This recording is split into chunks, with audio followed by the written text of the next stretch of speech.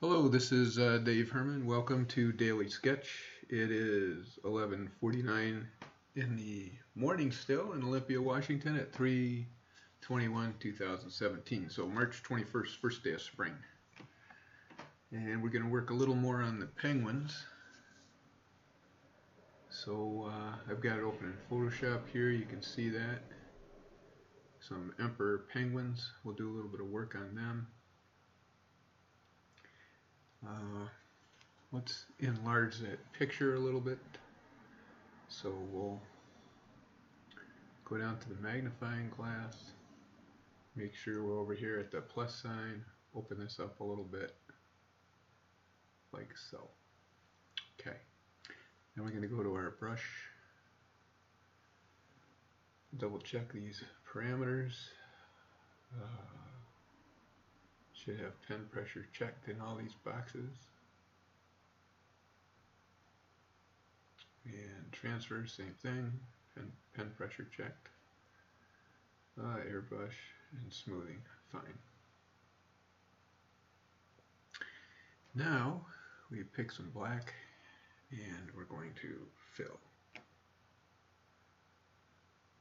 So we're in a 100% opacity and 100% filling power. We're laying down without too much pressure some various shades of black.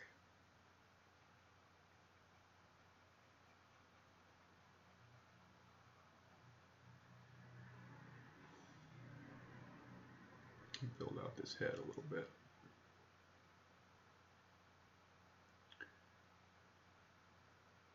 Like so.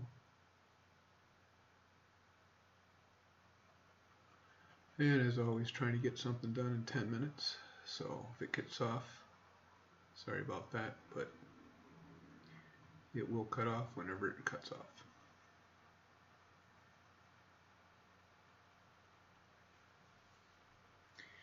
And right now we're keeping these shades in there to be like the textured fur skin that they have. Kind of interesting, penguin skin.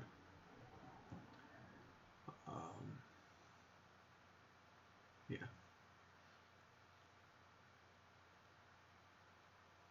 And we're working it up into here, shaping this edge. Kind of smoothing out a little bit along the edge. Okay. Kind of work that into here. And then kind of some eye stuff.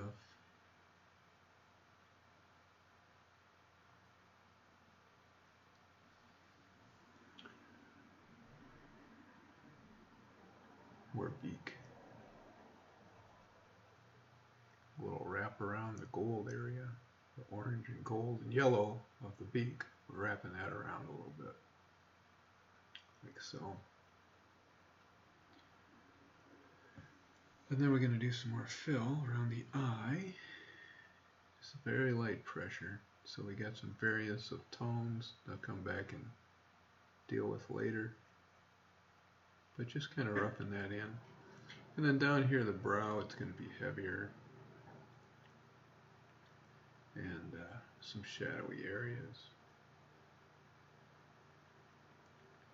Do the circumference of the head and shape of the head. Different areas are darker and lighter depending on reflected light from snow and sky. And then we're going to tighten it up a little bit in the back here.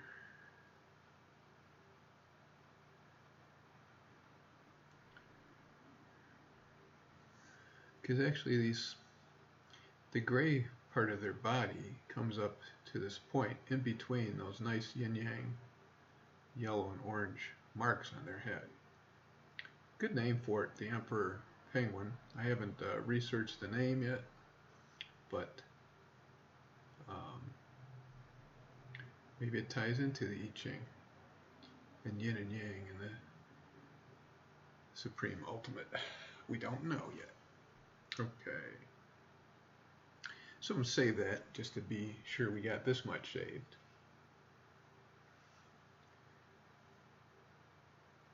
and we'll call it 3 so we can have the other one saved instead of 2.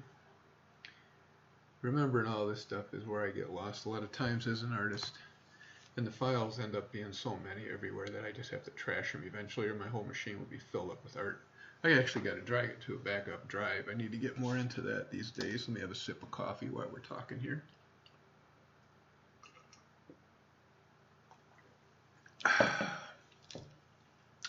Little French press coffee with some rice milk and some Turkish honey. Trader Joe's stuff. And let's see here.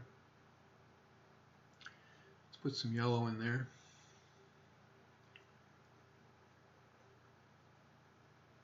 So you can go right over it like I'm doing, just so you can see that.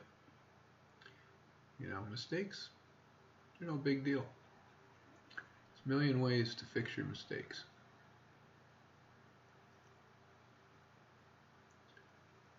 And actually, it's all part of the creative process. So you can call them whatever you want. I just call it part of the creative process. So I can go down here and switch these 2 squares, turn 1 square to black. That allows me to toggle between them. So if I want to fix an error like this or darken something as I'm looking at it, or change, I can do that. And then I can toggle back into the yellow and add yellow here.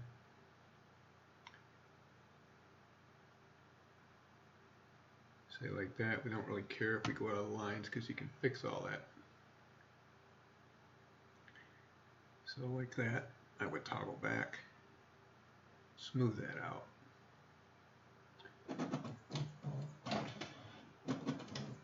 And now my printer is magically turned on to do one of its processings, so we're stuck with that for a second. And the phone.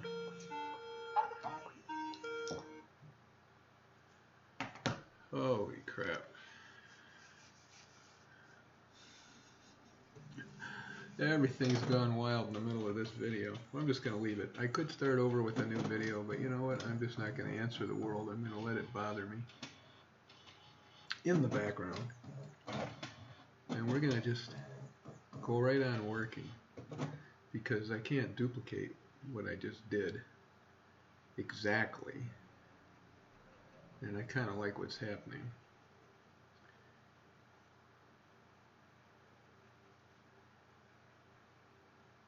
Remember, if you go out of that boundary like that, you can just select with your eyedropper, let's say the background in the near area, and then you would go to your brush. You can see it's changed the square to that color, and then you can go right over it. You can be working in layers. You can do things a million different ways, depending on all the different skills you've developed when working in Photoshop.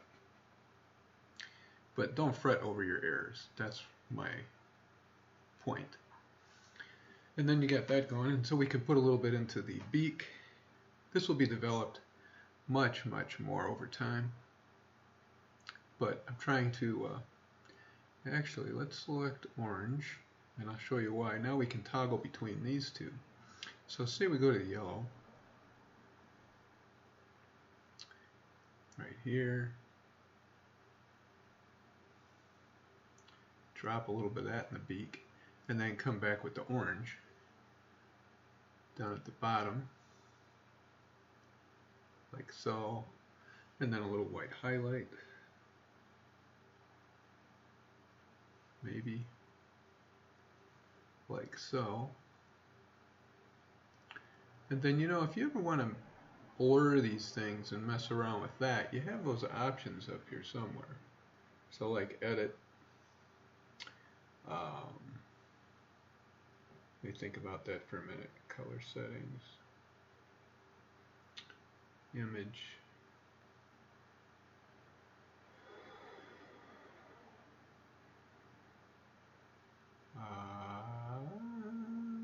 let's see, mode, adjustments, there we go. And